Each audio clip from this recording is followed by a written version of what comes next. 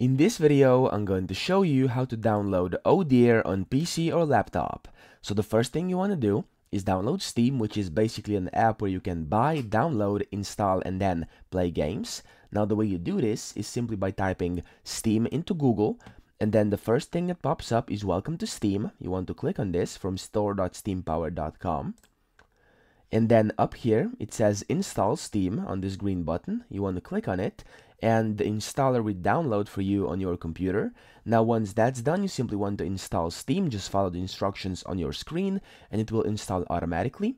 Now, once that's done, you can run up the application, and it will ask you to create your account in case you don't have one already.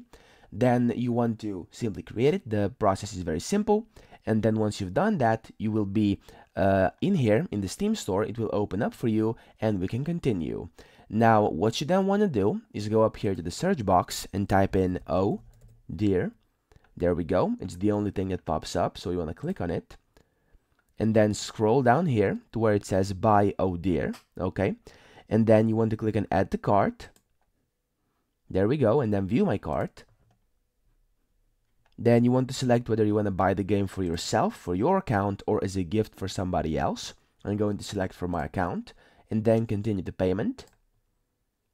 Now, once you've done this, you want to select a payment method from the drop-down menu. In my case, it's going to be PayPal, but you can choose any one of these in the list. It doesn't really matter. Pick one that suits you the best. Then you want to click Continue over here, and you will be taken through the entire checkout process, where you want to pay for the game and buy it.